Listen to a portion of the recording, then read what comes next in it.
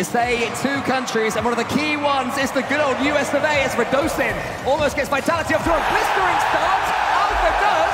The new home team are smashing it already. Alpha does as Alpha does, and after defense making sure to allow Zen in. And Zen capitalizing off the bump in the net from Alpha. So simple for Team Vitality.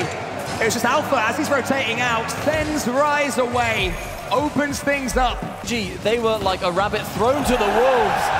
Radosin, he makes it 3.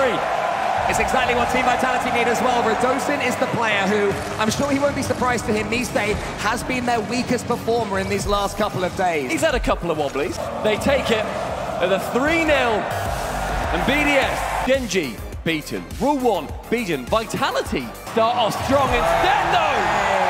It's Radosin beating the record in game number 1. Scrap 5, make it 2 seconds. Rise, a man who's been on the other side of a bracket reset last spring in London. Seiko, great charge down. This might be the equalizer. It's totally open. BDS back in it. The pew-pews that we love to see from Seiko, been using that since it came out, as far as I'm aware. And just to have it erupt in game number 2, and the leveling goal been BDS pushing. Seiko to shoot, it's long, it's good! All of a sudden, Team Vitality found themselves just that wee bit lost.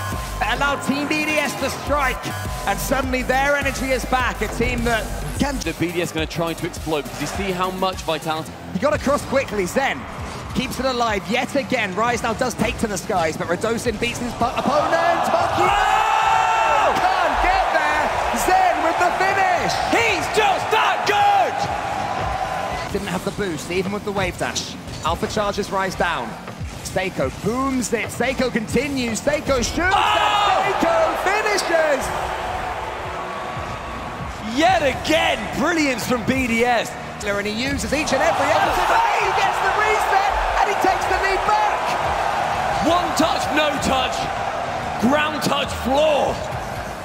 Gorgeous movement. Vitality throwing shadows and mirrors, smoke and dust. I've still got the lead. It's going to be another. Alpha 54, the Vitality veteran, makes it 3. He is the stealing demon at the moment. He won the Carmine Corp series from the top of the pitch. Team Vitality sure have it. And even just with issues that go on, even if there's an own goal, if it ever comes to that, you want them to fist bump, you want them to... Because going down 2 is a great time to take it in one of these series. As far as I can tell, he'd misread it. He has to get back and read it correctly. Team BDS, they're struggling so much. Vitality get their lead back. An early, confident lead yet again. 5 seconds, 2 seconds, now 14. Tips it back, finds Zen, finds Alpha, finds backboard, finds Radosin. They find glory! The bees in the hive, all working to perfection. For themselves, it's Radosin. He's on the end of Alpha's pass. I'll be nervous of doing the same thing again. Not anymore, they won't at 3 up.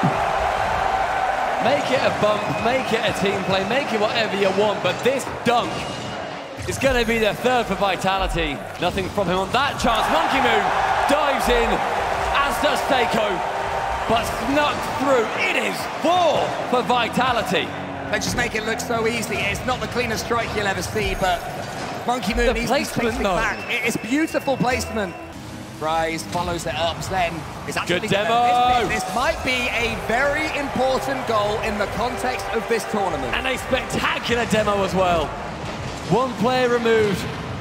Zen can't get the touch either. Now the lead is just bracket reset on the line. And glory awaiting. That's it, that goal there. That is the wrong goal, 5-1. 4 goals the difference again, just when BDS were getting their own little flame of momentum. It's not just snuffed out, there's dirt kicked in 1-7-3. Rise the OG.